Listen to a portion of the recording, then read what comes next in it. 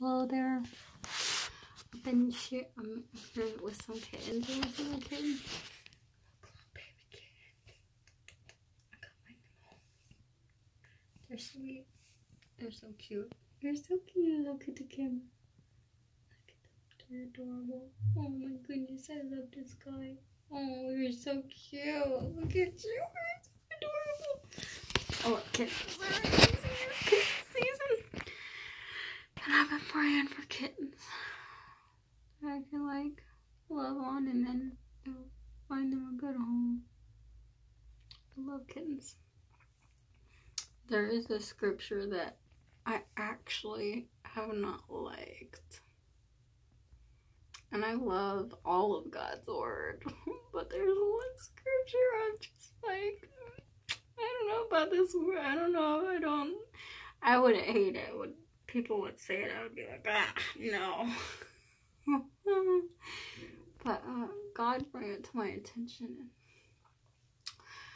You know, I had to let go of that feeling of not liking it. I'm going to share it with you. It's the scripture that says, and I don't remember where it is, and I don't have my Bible with me, but it says, rejoice and be glad, for this is the day that the Lord has made. We will rejoice and be glad in it. Something like that. And I would always be like, no, because, like, I'm so tired of the physical suffering that I go through. And just, like, the darkness of this world and the wickedness of people. And they can't see without Christ. And they're walking in darkness. It's just, like, really depressing, you know? But, God was just talking to me about it, and I needed to receive that in my heart, you know, and let that stronghold and resistance to rejoicing and being glad in the day, even though there's evil, go. And just choose to rejoice and be glad in it, because this is the day the Lord has made, you know, even though it's evil, and even though I go through affliction, there's scriptures about rejoicing in your suffering.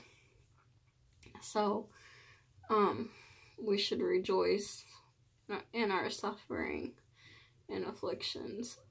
They're actually producing an eternal weight of glory, and I think God uses it to help us build character and to humble us and good things, but it just doesn't feel good, you know. So, rejoice and be glad, for this is the day, this is the day, this is the day the Lord has made, and I will rejoice and be glad in it. And it's doing something in me by letting go of that resistance to rejoicing and being glad in it, because it's the day the Lord has made. It's amazing when you just receive the scripture, what it does to you. It transforms you and changes you. It breaks strongholds in your life. If you don't know Jesus, let me tell you, he died on the cross for your sins. God is a just God, and he has to punish evil. And we all have sinned and fall short of the glory of God. Jesus lived the perfect life we couldn't, and he tasted death for every man. He took our sins on the cross, and by his shed blood we're made right before God. If you accept that and believe that he rose again, and you know, read the word of God and believe it and live it. The word of God will teach you to walk in righteousness and holiness. I walked in the wickedest ways before I knew Christ. I was a thief. I was a liar. I was very sexually immoral. I watched rape porn. Yeah, really sick stuff, man. But I'm not ashamed, because Jesus forgave me for my sins. And he has taught me the way of righteousness. And through his word and through his Holy Spirit who convicts me. I'm so grateful to know him. You can receive the Holy Spirit if you just believe. You just gotta ask God for forgiveness for your sins. You know you've done evil, wicked things. All of us have. But he died on the cross so you could be forgiven. Jesus did. Believe in him. You can receive the Holy Spirit and know God's love. He's a Father. He's a loving God. He draws you with He draws you with loving kindness. Not what you deserve. He's like, come to me. I want to love on you. I want to heal you. I want to teach you the way of righteousness, to walk in the light. I want to set you free from the bondage you're in. We don't know what's good and right and acceptable before God without reading his word. Romans 12:2 says, do not be conformed to the pattern of this world,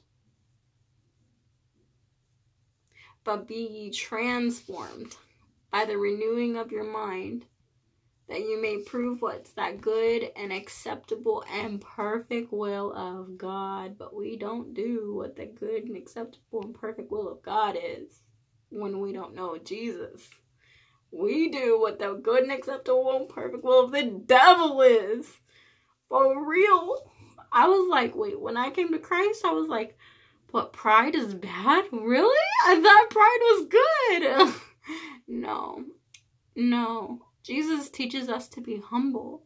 He teaches us to serve and not to think more highly of ourselves than we ought to. And he teaches us to esteem others higher than ourselves. He teaches us a different way. The way of righteousness, the holiness, to walk in the light. You can know his love. He's so real. He's so amazing. I love him so much. Okay, God bless you, and I hope this video touches you. If it did, share it with somebody else so they can be drawn to Christ and learn to rejoice and be glad even though you're suffering affliction. Bye-bye.